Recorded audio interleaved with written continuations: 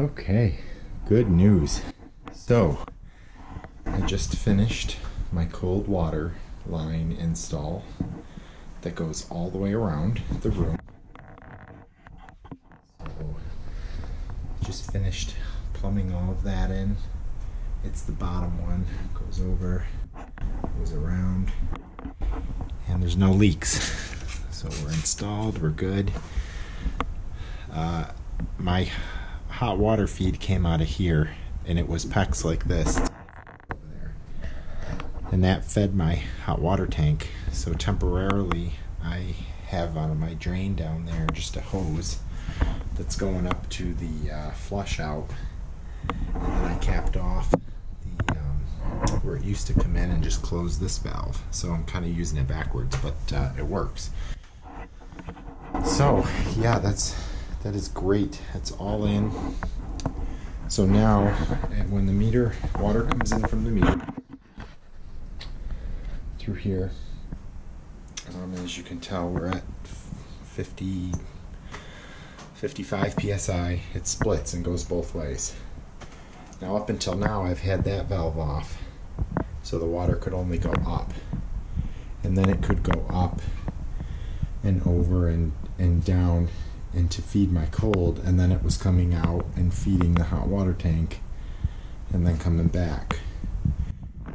It also was open here over to my outdoor spigot. So this is the driveway, it's a 3/4, this is the back balcony. So in the winter time I shut these off, and this is my irrigation, which is already off for the winter. So in the winter time I can shut these off, I can shut this off, shut this off,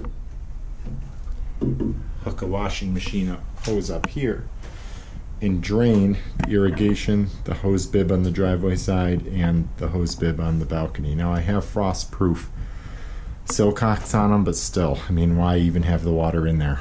So it's supposed to get down to 30, I think, in the next 3 days, I think Friday night, so we might be draining those sooner than we think. But what I just did right now was I was able to open that and open this one, because these were both off, allowing water to come in for the first time over to here.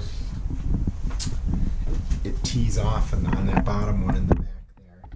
Now this is where it'll enter my new hot water heating system. This still needs to get cut and have these two elbows that connect to this.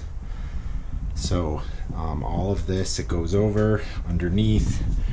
This is going to be just a drain. It'll go into the sump pit, and then I can open it up to drain the entire thing.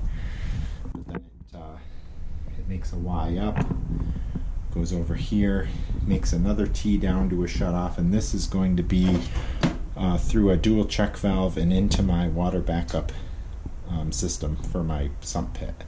So, and then I just have to connect that PVC line. But then I'll have my regular sump pump, and then I'll have my water backup sump pump. So that'll be good. And then of course I can always shut it off if I want. And then it comes over here.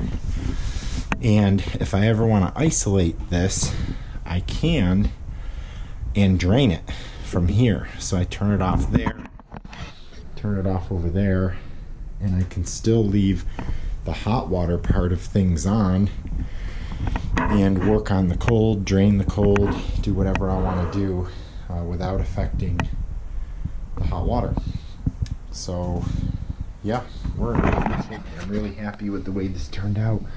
This that valve is dripping. Just got to tighten that up. But I did check all my solder joints. There's no leaks. Yeah, that's dripping out of there. That's an easy fix. And then down here I'm also at 55, 54 psi. So yeah, gonna have to fix that one real quick. So yeah, this turned out good. It's solid, and then this one will be next. So the hot will come down, go through there, and the hot will be, I'm sorry, the